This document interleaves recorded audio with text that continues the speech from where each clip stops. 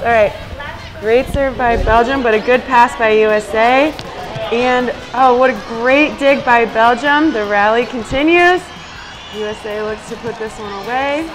Great set, and another good dig by Belgium. They run it down and send it back. Let's see if USA can put it away this time.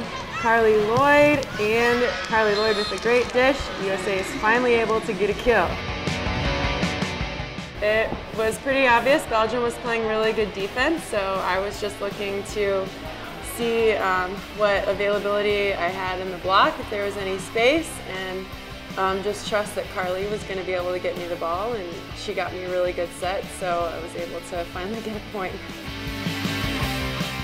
I don't think I would have changed anything. I think Belgium made really good plays. I think USA did a good job at controlling the free balls, and we ran our offense really fast like we want to, and eventually it ended up working, so I think we did everything right.